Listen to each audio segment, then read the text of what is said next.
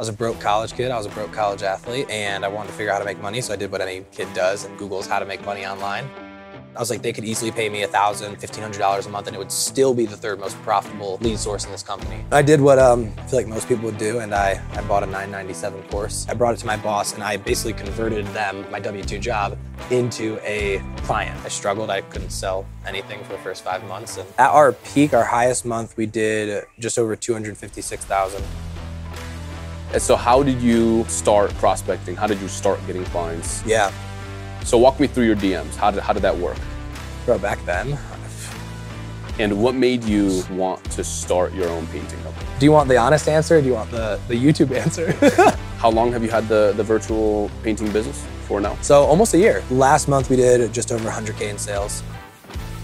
What is your sales process? Where do you want to start? All right, guys, so we're here today with Mr. Eric Foz right here, who runs a painting agency. This guy has been running his agency and scaling it since before I started growing mine. In fact, I remember sitting down and trying to funnel hack him and trying to understand how he gets his clients and how he's scaled so quickly. So Mr. Eric, welcome on, brother. Appreciate it. It's an Awesome. honor. So why don't we start here, man? Why don't you give us a quick background on you, when you started the agency, what it is that you roughly do, what kind of clients you serve? Yeah. I mean, the agency services house painting businesses in the US and Canada. So little bit of a unique niche, but services them with Facebook and Instagram ads. And then we also do some sales coaching and stuff. Kind of the way I got into it, I was a broke college kid. I was a broke college athlete, and I wanted to figure out how to make money. So I did what any kid does and Googles how to make money online, right? I was a full-time Division I athlete. I didn't have a lot of time to work a job or do other things. So I was like, how can I make some money in the few extra hours I have on a weekend and whatever. That took me down e-commerce and drop shipping. And I did that for several years. I never really had much success with that, but it taught me Facebook ads. Fast forward a couple years, I transferred to a Division II school closer to home. And now, obviously, going Division I to Division II, I have a little bit more time, right? So I start working for a remodeling company in the summer as an appointment setter, calling leads, booking appointments for the sales team. And I started working there as just a means to make some extra cash to then fund my e-commerce stores, right? And as I was there, I noticed they were running some Facebook ads, and I noticed they were god awful. So I weaseled my way in somehow and took over their Facebook ads. And in a few months, it became one of the most profitable lead sources this remodeling company had. And it was a big company, right? They were doing like 13 to 15 million a year while I was there. They were a very sales and marketing focused company. They had 10 to 15 lead sources at any given time. And it became one of the second or third most profitable lead sources in the company. So at that point, I was like, I saw a path. I was like, they could easily pay me $1,000, $1,500 a month, and it would still be the third most profitable lead source in this company. So I saw a path, and at that point, I had fallen in love with the game of business more than the game of wrestling, which is the sport I was doing in college. So I saw a path, and I was like, I can drop out. I can start my own thing. I can chase this. I clearly can do this. Like the model makes sense. I can get results. I have the skill set.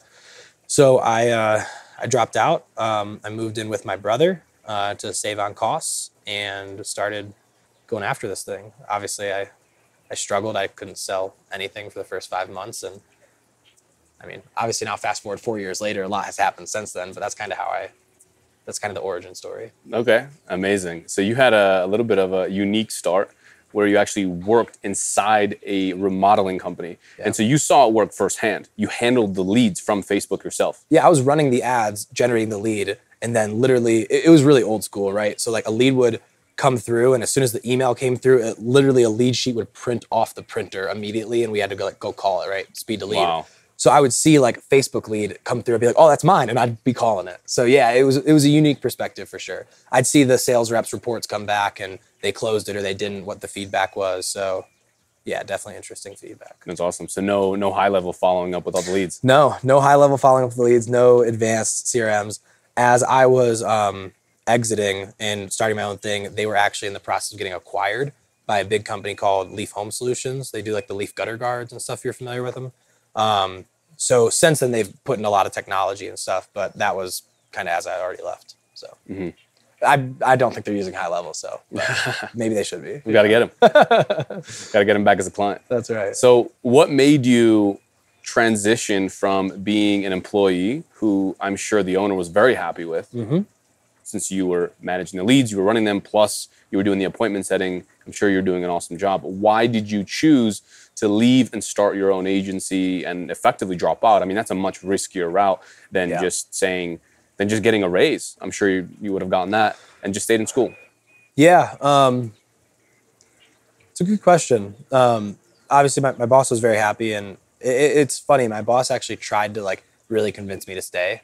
He tried to convince me it wasn't going to work, and that nobody else would pay me for this, and blah blah blah, and tried to convince me to stay. And I kind of resented him for it, right? And I've tried to make sure I'm not that boss for my team members now, but yeah, it was just that I wanted to be able to do exactly what we're doing now, right? I fell into the rabbit hole of drop shipping and online entrepreneurship and all that stuff, and I wanted to be able to travel and go to cool places and hang out with cool people and have unique experiences and all of that. So I could have stayed. I would have loved to have finished my wrestling career, but I didn't enjoy college, right? I was there purely just for wrestling. I was there to be an athlete. So yeah, I just saw a different path. And like I said, I loved the game. I fell in love with the game of business more than the game of wrestling, right? I still loved going to practice and everything. Like I still genuinely enjoyed it, but I was more excited about going home and working on my e-com stores and building ads and, prospecting clients and all that sort of stuff. So I just followed what I enjoyed. That's awesome. You mean you're having more fun renting jet skis in the middle of Colombia than having a job and sitting in an office? I am. I am, believe it or not. And look, I think still to this day, that was probably one of the toughest decisions I ever had to make, right? I remember going through it for months and months and months. And what I actually did was I had, it's a little confusing in wrestling. Like you have the traditional red shirt, right? Are you familiar with that? No. Okay. So like if you're an athlete and you red shirt, you have 4 years of eligibility as a college athlete. Okay. So if you red shirt, basically it's saying you can train with the team, you can practice with the team, but you're not using a year of eligibility. So you're going to do 5 years, right? And that year is often used to transition somebody from high school athletics to college athletics. It's usually a big jump, especially in a sport like wrestling. So get them used to the new pace, the new level of physicality, et cetera, before they transition over. So I redshirted. And then in Division II, they have this thing that we kind of call it gray shirting. I don't know if that's a technical term for it, but basically in Division II, it works a little differently. And you have not 4 years of eligibility, but you have 8 semesters of eligibility. So what they would do is, because wrestling is a winter sport and goes from 2 semesters through, both semesters, what you would do is you would not wrestle your first semester and not be enrolled in classes. So you didn't use one of your semesters of eligibility. And then you would do it the second semester so you could compete in the national tournament, and you'd actually get 6 years, right? So you could actually get an extra year by what they call gray shirting. So I gray shirted that year. We also had a very talented team. Like we were stacked in like the 3 different weights. We had like a returning national champ. We had me in there. We had a couple other guys that were all ranked in the nation, like in the top 10 or so. And I knew I may be dropping out and maybe doing this thing. So I actually gray shirted for my last semester, where I wasn't enrolled in classes, but I was still going to practice. And that whole time it was, one, working on the business, but also just like mulling this decision over of like, am I actually going to do this? Am I actually going to give up my college wrestling career? Am I going to not get this degree? Like my parents are going to be pissed, going through that whole thing. And like I said, it's still one of the toughest decisions I've ever made. But ultimately what I decided was like, what would I regret more? Right. And I was like, I would regret not chasing this and knowing more. Right. If I hated it in a year, I could go back and, I'd still be 23. I'd still be totally prime age to be a college athlete if I hated it and went back in a year later, So that was kind of ultimately what led to it all. Yeah, you don't have much to lose. No. Right, by going all in. So after you went out on your own, and you decided when did you drop out? Was it after you had a couple clients, or this was before because you wanted the extra time? Yeah, this was before. This was before because I saw the path. I had done the math. I was in a good enough position where, because I was calling the leads, I kind of got promoted to this, like what they call confirming, which is like you're handling some of the higher level leads and you're running some of the marketing reports and stuff. So I saw the marketing reports, right? I saw Facebook was at a 2% cost of marketing, which if you know remodeling businesses is really, really good. So I was able to run the math and go, they could pay me $1,000, $1,500, $2,000 a month. This would still be one of the most profitable things. So I saw a path, and it was about January of 2020. Going into that second semester, at that point, the time was running out. I had to make a decision, right, from that first semester. So what I did is I brought it to my boss, and I basically converted them, my W-2 job, into a client, right? I was like, hey, I'm going to do this. I want you guys to be a client, et cetera. I did all the math. I pitched the owner on like a $1,400 retainer, and he hardballed me to $1,000. But I converted them to a client. So I'd started with basically one. I was able to start with one. And then try to leverage that case study and get more from there. That's awesome. So what happens? So you quit. You have one client. You're making $1,000 a month. Yep. Which is basically nothing. Basically nothing. If you were living in Cleveland at this point? No. So where I was going to school was in Ashland, which is a small little town between Cleveland and Columbus. Okay. My brother was living in Columbus, so I moved an hour south and moved in with my brother. He had a spare bedroom and moved in with him. Oh, there you go. So yeah, save some costs. Saving money. Exactly. I love it. Okay. So how did you start prospecting? How did you start getting clients? Yeah. I did what I feel like most people would do, and I bought a $9.97 course, and went through it, and I started doing that. I cold called for a while.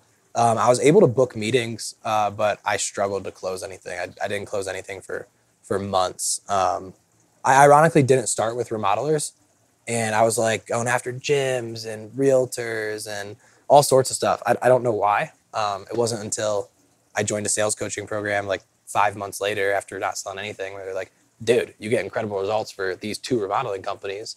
Because my job then did refer me to one other person, right? So it's like, you have these 2 remodeling companies you're crushing it for. Why would you not go after more? I was like, I don't know. That's a good point. But yeah, I struggled really, really hard for a few months. I ended up getting one more client from a referral. I ended up selling one other, it was literally like a $700 retainer that I had to take like 4 meetings to sell. In person too, by the way. It was actually a client from local to that Ashland area. So I drove an hour at like 5 a.m. to meet this guy for coffee. He was a builder right before he started. Wow. Like 4 different meetings, like barely get a deposit. So yeah, I got a tiny bit of traction, but I was struggling until I joined that sales coaching program and started learning there. Okay, so the 997 course, was that a social media marketing course or a sales program? Yeah. Should I drop names or do you not want me to? It's up to you. It's up to you. It was Jordan Platten's course at the time. Whatever. I mean, this was back in 2020, so I forget what he called it then. Something with an A, affluent. I think affluent. Okay. Affluent I'm Academy. Not sure. I'm pretty sure what it was called. But yeah, it was a 997 course. It had a guarantee or something that you'll sign clients or whatever. It was very okay. The sales style taught in there was very like, oh, today only, we'll waive your setup fee stuff. And it was very like, take it away, one-time offer stuff. And it didn't resonate with me. It wasn't a sales style that I felt like fit with me. So naturally I didn't see a lot of success with it. Right. But it had some good stuff in there. Yeah. But the weird part was I already knew how to run the ads from the other experience. So it's not like I needed it for that. I was like learning, how do I go sell people on this, Exactly. That was the biggest bottleneck. Yeah, 100%. Yeah, you had the skills, you just needed more clients. So then you took a sales course and you started getting better at sales.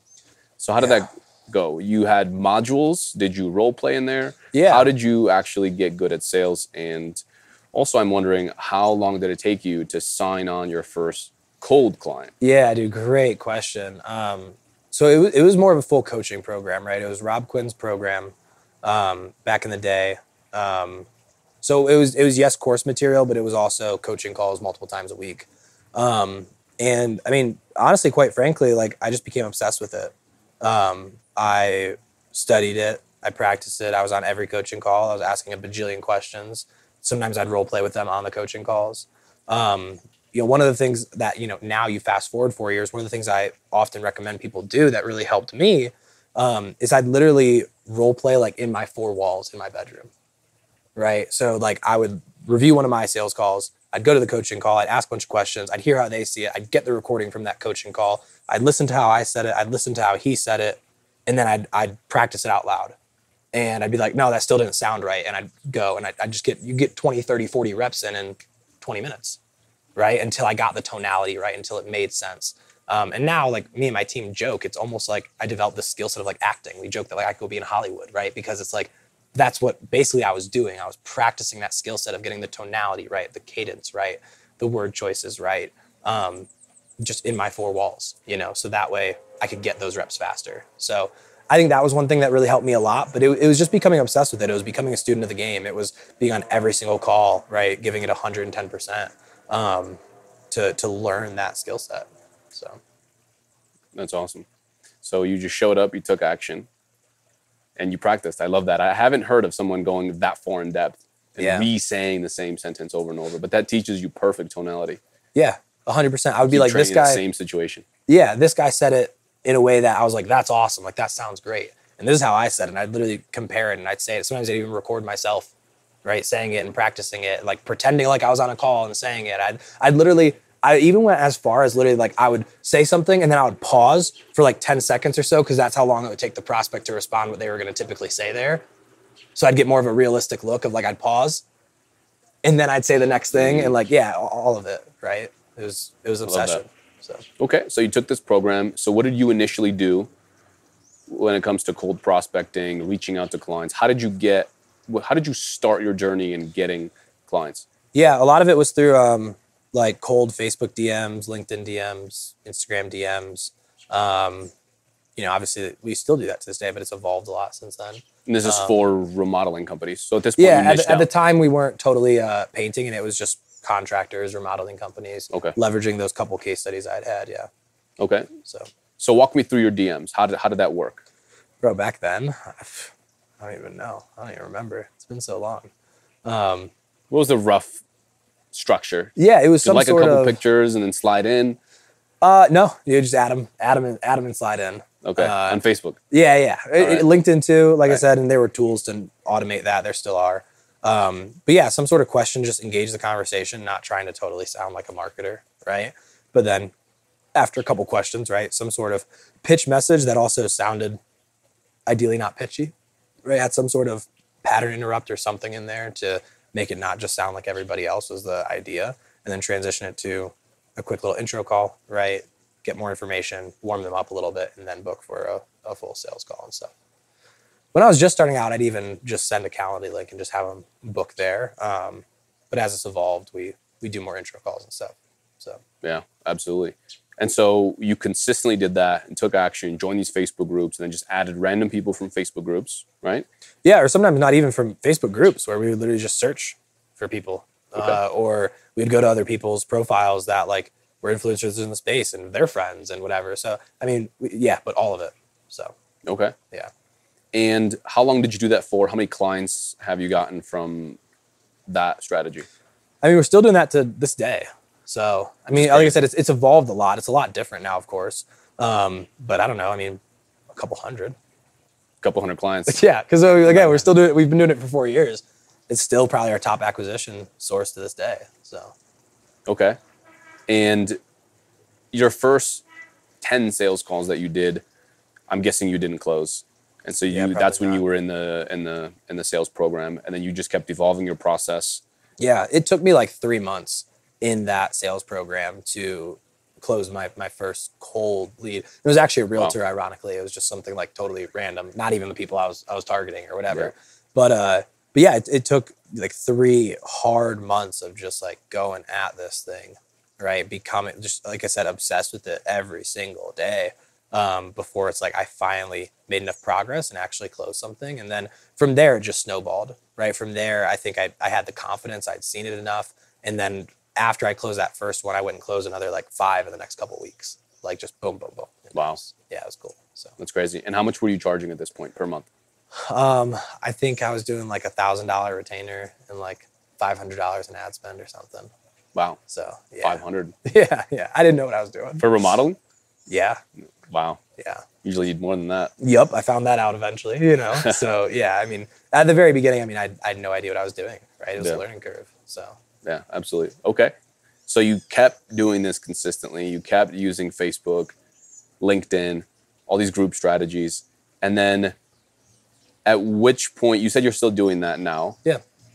And talk to me about your team. So when did you start hiring people? Because in the beginning, it was just you, right? You branched off on your own. You got a couple clients. Your job referred you to someone else. Yep. How did you start hiring people? How many clients did you have when you hired X person or Y person? So I hired my first person. It would have been like November of 2020. I had probably somewhere between like 8 to 15 clients. Like not a bunch, but enough.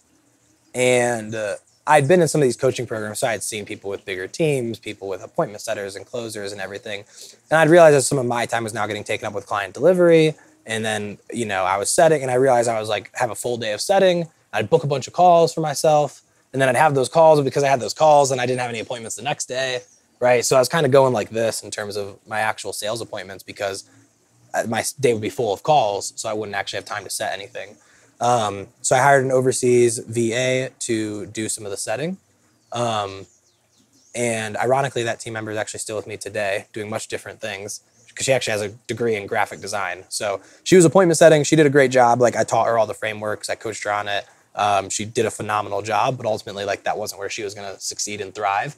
She had a degree in graphic design. So she kind of did a couple websites on the side. She redesigned her logo on the side, and it was like, dang, this girl's pretty freaking good at this. So eventually then our second hire was a US based appointment setter, and we moved her over into a more graphic design creative role that actually like fit her strengths and developed her further and all that. So that was kind of how that all had started though. Okay. And so her appointment setting, how did that work? Did she do it from her Facebook account? Was she logging into yours? No, she was logged into mine. Yep. Okay. She would log into my account and follow our DM framework and ask me if she had questions. And she, obviously she's overseas and she has good English, but she's not a salesperson, right? And I knew that when hiring her and everything, that wasn't the intention. So she would set up intro calls for me, like 15-minute intro calls. I would still take the intro call, and that's how we were doing that initially. I see. So she was the one then going into Facebook groups, adding people, sending that initial message. Yep, exactly. Sending all the messages and booking them for a 15-minute call with me. That's crazy. That's exactly what I did as well. Yep. Yeah. Okay. And then who was your second employee? I'm guessing a media buyer? No, my second employee was a US-based setter. Okay, right, after that. Yeah, I hired a US-based setter and then moved her over.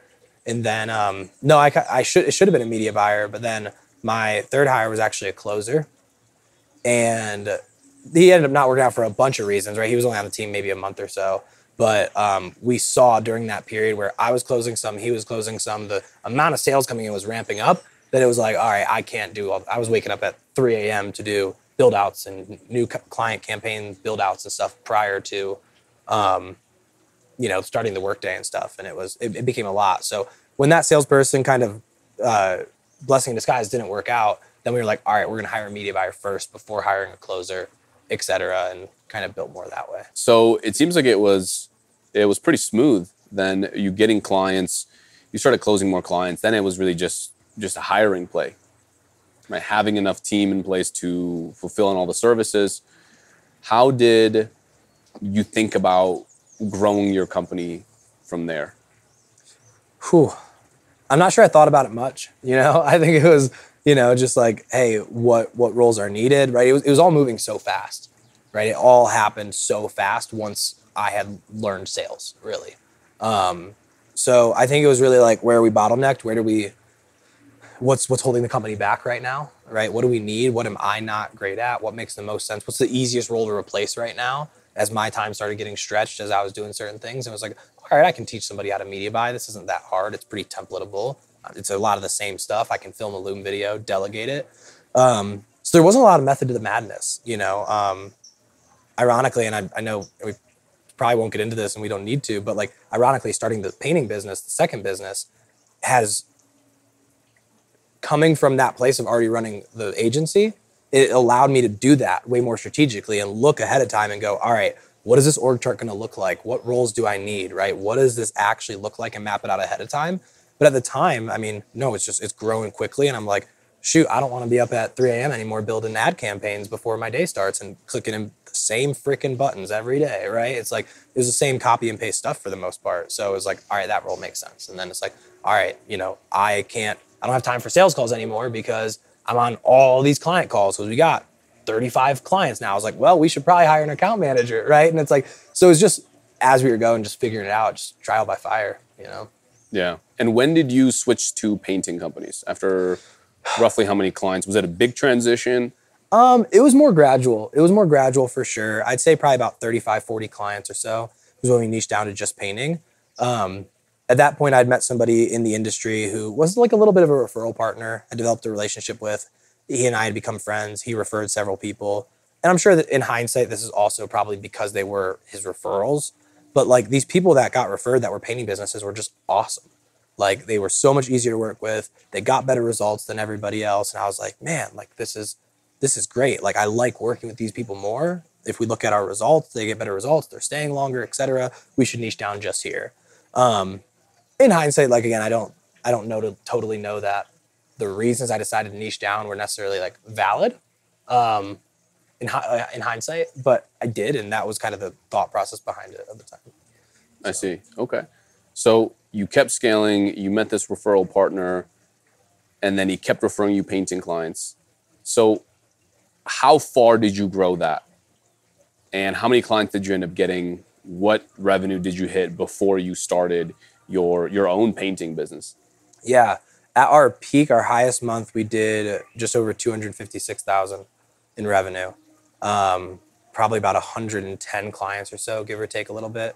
Granted, like as a disclaimer, part of that is ad spend, right? So probably about 40% or so of that was ad spend. Right. And how long was that since the very first day that you opened your company? How long did it take to get there? Roughly. A couple years. Yeah, I don't know. I could find the stripe and find the few actual years? thing. Probably. Do you want me That's to find it? Just no, it's all right. Just a casual couple 2 years. years? Yeah, I mean No, that's awesome, did. man. I mean, that's very fast growth. Yeah. Listen, it all happened like very, very, very fast.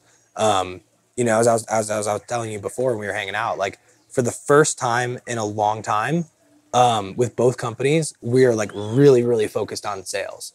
Where before it was like sales was not the issue. We were good. We were almost selling too much to keep up with.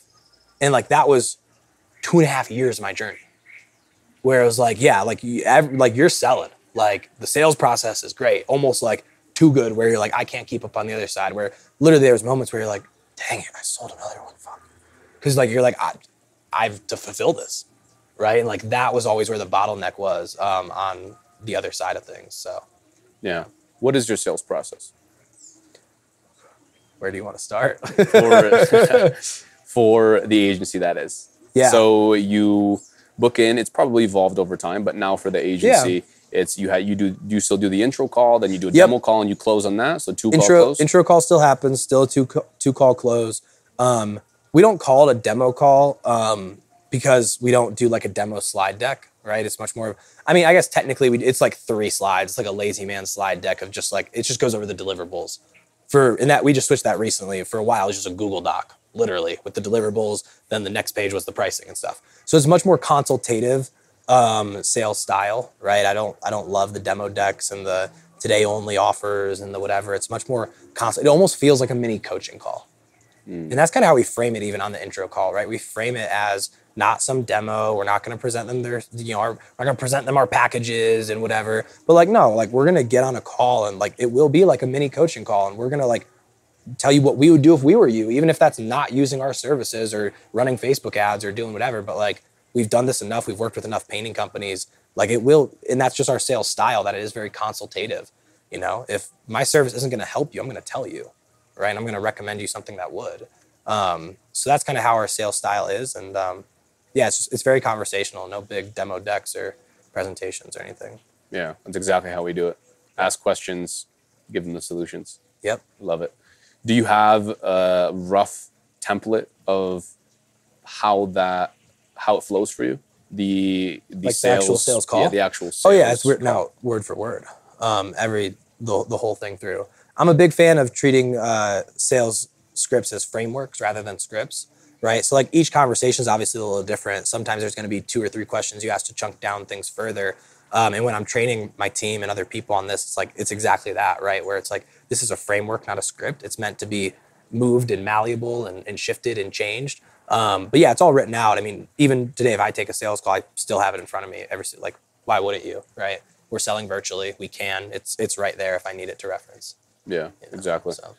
How long is the sales framework? How long is The it? Google Like, how Doc, long yeah. does it take? Oh, No, just how long is probably the like actual 7, document? probably like 7, 8 pages. 7, 8 pages. And you still do that on sales calls? Yeah. You go through it? I mean, honestly, I'm usually not.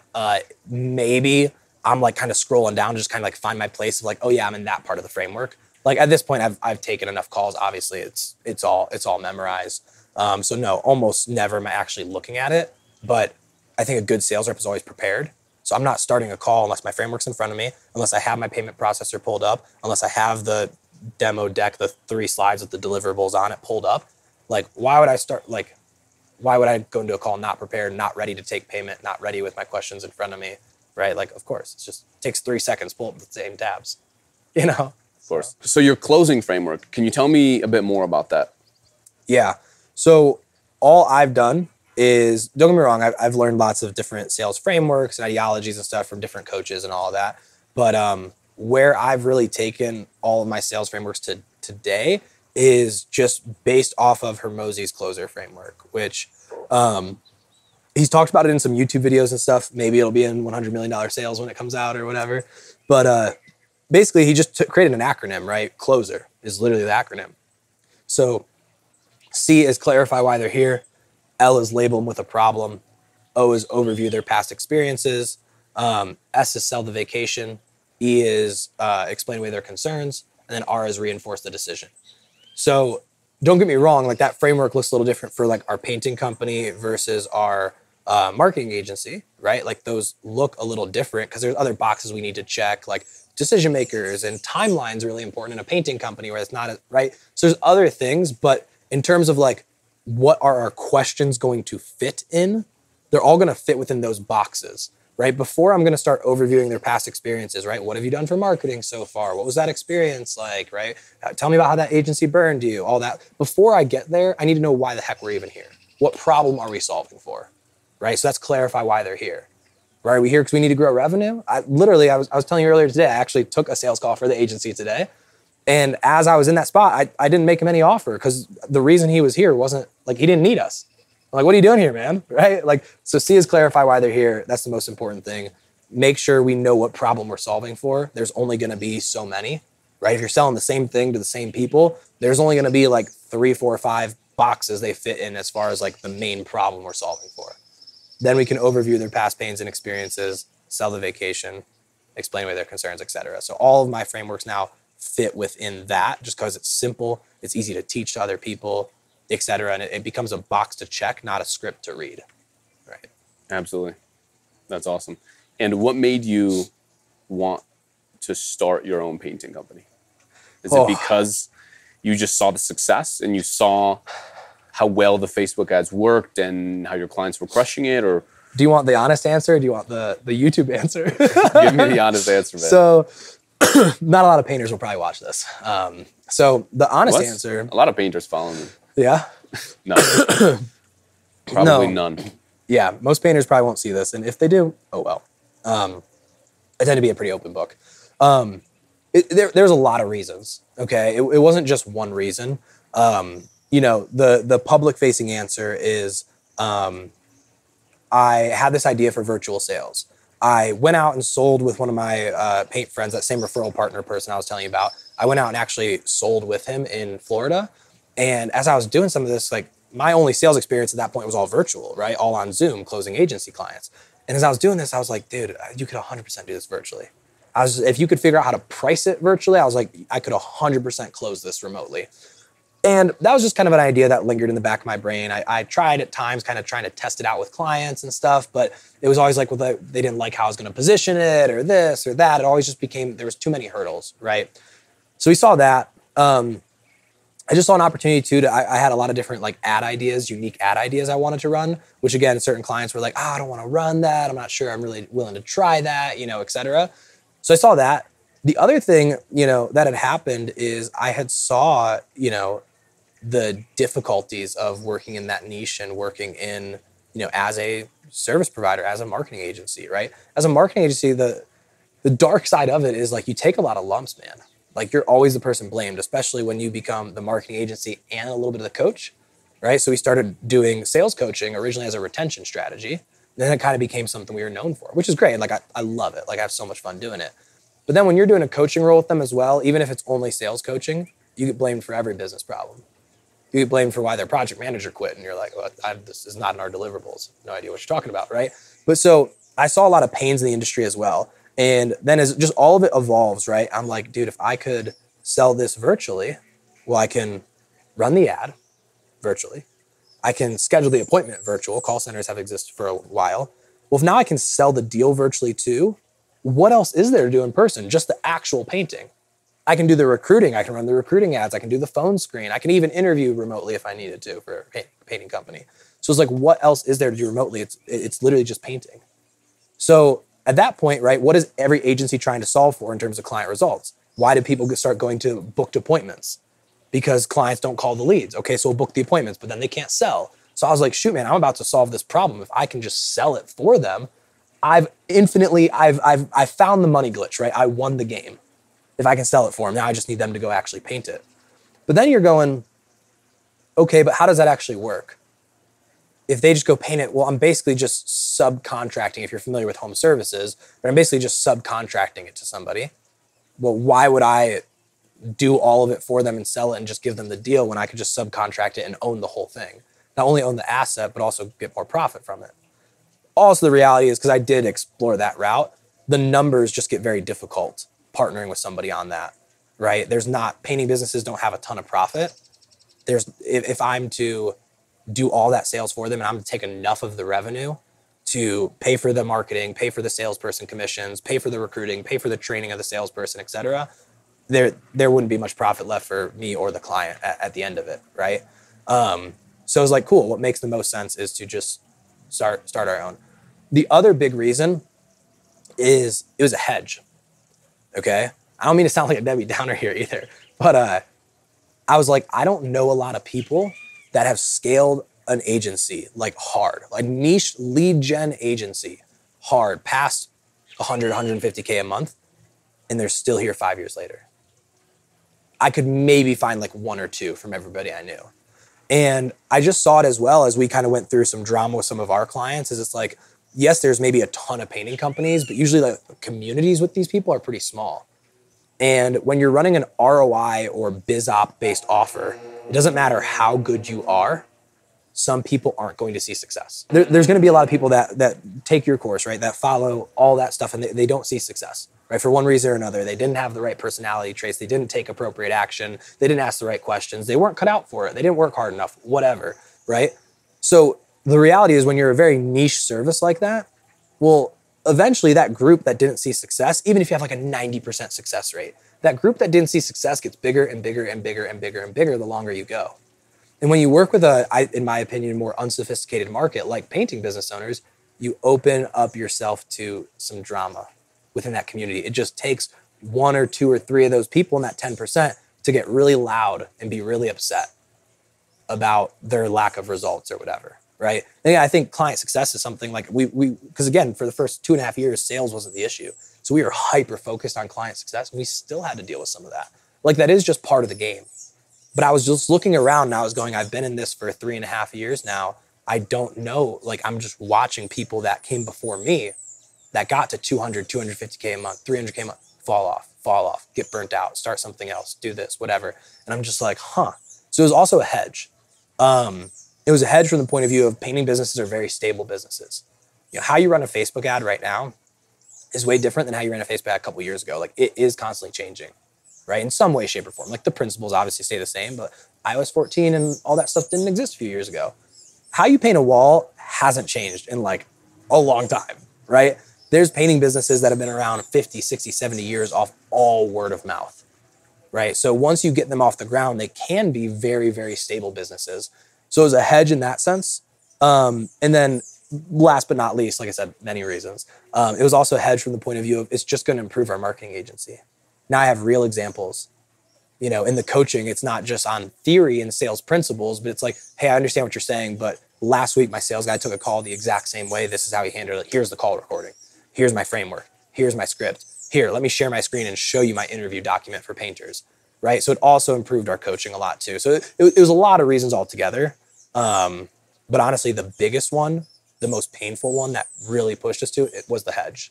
The hedge against this marketing agency won't last forever, no matter how good I am. And I say that knowing that's not totally true and knowing that's a slight limiting belief, but I saw that happening around me and I was like, this would be a good hedge. And so your painting company is the first that does all this virtually, right? Yeah. There's been a bunch of people, not a bunch, there's been a very, very small group of people that have done what they call virtual sales, but it's much more like giving a ballpark price or giving kind of a bracket and then going and seeing it in person, giving them a harder number, or going and seeing it in person, collecting a deposit check. I am the first company I've ever seen that does full virtual end-to-end sales, meaning we are signing a contract, collecting deposit, giving a price down to the penny, all over Zoom or over the phone. The first time we are sending anybody out to the house is like when we're preparing to paint their house. After you sold the project. Yeah, project's already sold. And they made the payment or made the deposit? Yep, they make a deposit. Okay. Exactly. But that's also like, that's normal for like even in-person sales. They're normally not collecting the $8,000 for the painting project. They're normally collecting a deposit. We're collecting that same deposit just via, virtual. So. Yeah. That's amazing. And how long have you had the virtual painting business for now? We started in April. Okay. So how many months is that?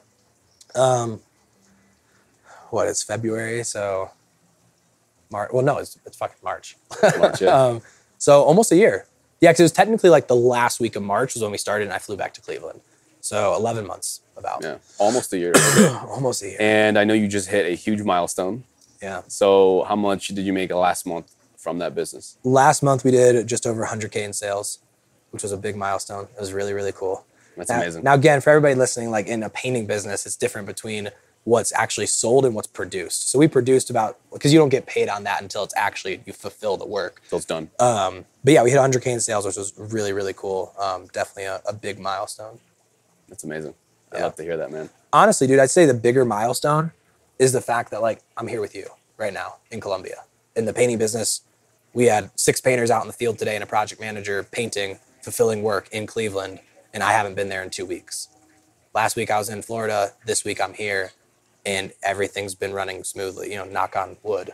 Everything's been fine. We haven't really had any fires. I think that's almost the bigger accomplishment. That's amazing. I remember about a year ago, we were in Mexico. Yeah. And we were in a bus going to a cenote where we were going cliff jumping, we were going swimming, we were doing a bunch of stuff in Mexico. And you were telling me about this idea that you had, and it's slightly evolved since the first time that we talked about it. But it was basically this: you wanted to close remotely, and then maybe even go into multiple cities and expand it from there. So I love to see that come to fruition, man. And here we are a year later, and you've made it happen. And here you are, and work is being done in people's homes. Walls are being painted. You're collecting money. You're making money while you're able to travel in a non so traditional industry where it wasn't possible, right? Yeah. And you've made it work. You started with the agency, and then you took the skills and you pivoted. Yeah. And look, I think that's something that's been very beneficial is the agency taught me, I think, harder to learn business skill sets, right? It taught me building a team. It taught me leadership. It taught me sales at a pretty high level, right? The reality is like the level at which I learned those skill sets is 20 bajillion times ahead of the average painting business owner, right? It's a pretty unsophisticated market. There's not a lot of coaching and training and, that sort of stuff for it, right? They're typically, most painting business owners start because they hated their boss, they started their own thing, or their dad ran a painting business, or they were a painter. So yeah, coming in with those skill sets already, I think was a huge advantage, and it's allowed us to build something pretty special pretty quickly. So. Absolutely. And here you are. Here I am, baby. I love it, man.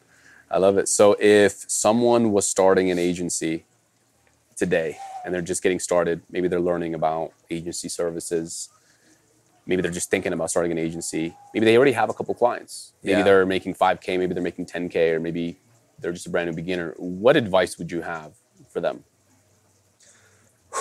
It's good. That's a good question. There's so much.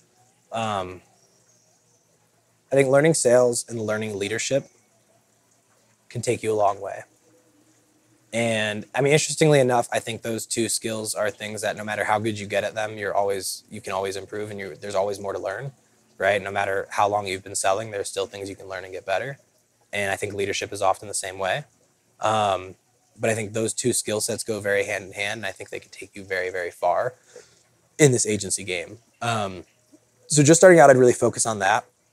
The other thing I'd say is, I think a lot of times in the agency space, in the online business space, it's like there's this race. There's this race to get to 100K, how fast can you get there, et cetera. And while that comes from a very good place, and I'm very thankful I had that mentality, it helped me break stuff as I went and figure out how to fix it later and everything. It also builds a much less sustainable business too, right? And I think there's a lot of value in building with more of an end in mind. I don't know if I share this with you, but when I was first thinking about starting the painting business, I actually got to DM back and forth with Hermosi a little bit. And kind of told him a little bit of just my ideas, where I think I should take this, maybe we could scale to a ton of locations because we can centralize the virtual sales and everything, right?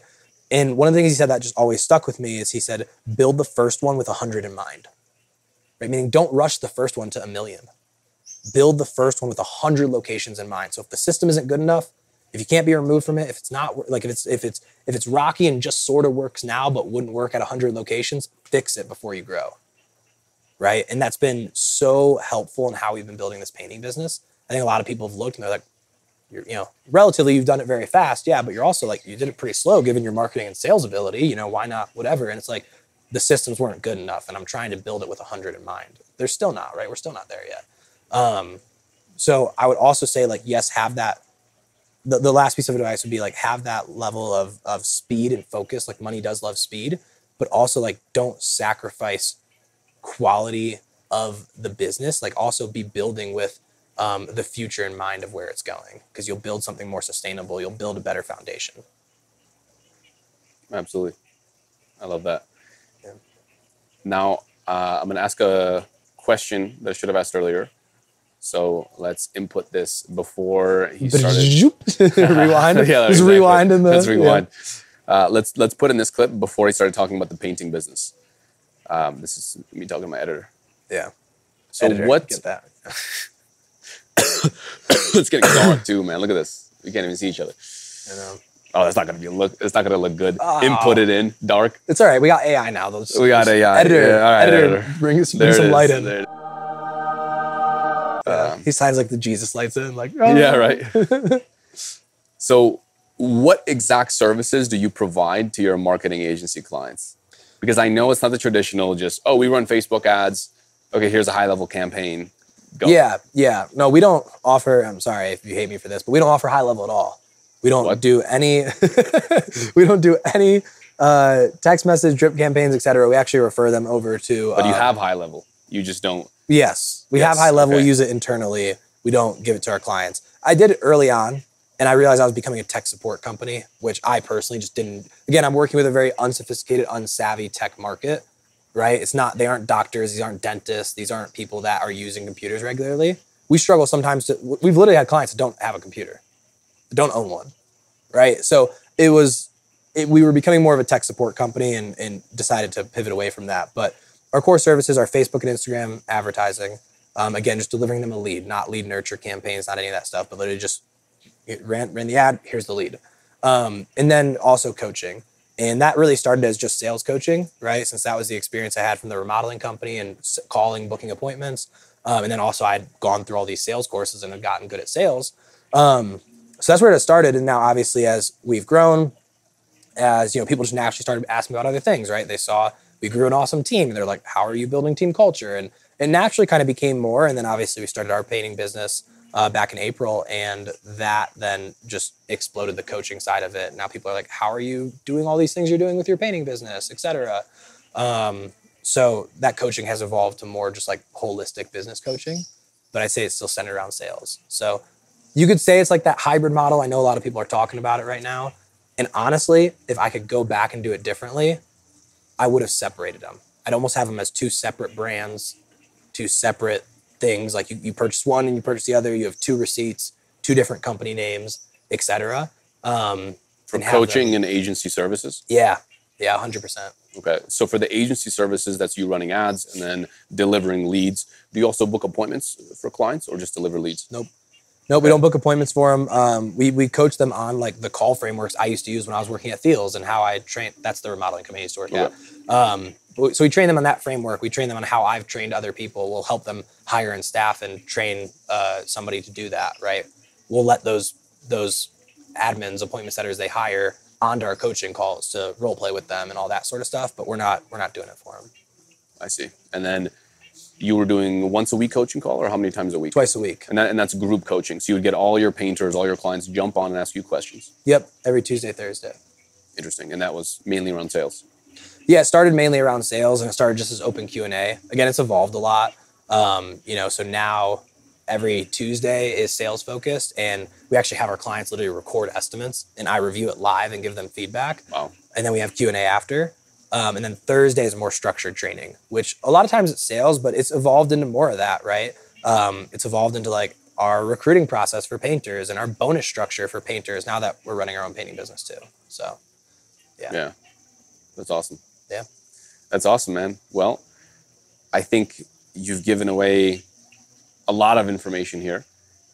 This has been awesome. I love your business model. I love what you're doing with the agency, with the painting company. All that is really cool, man. I look forward to seeing what else you build and how many locations you end up scaling to. Yeah. Super cool, man.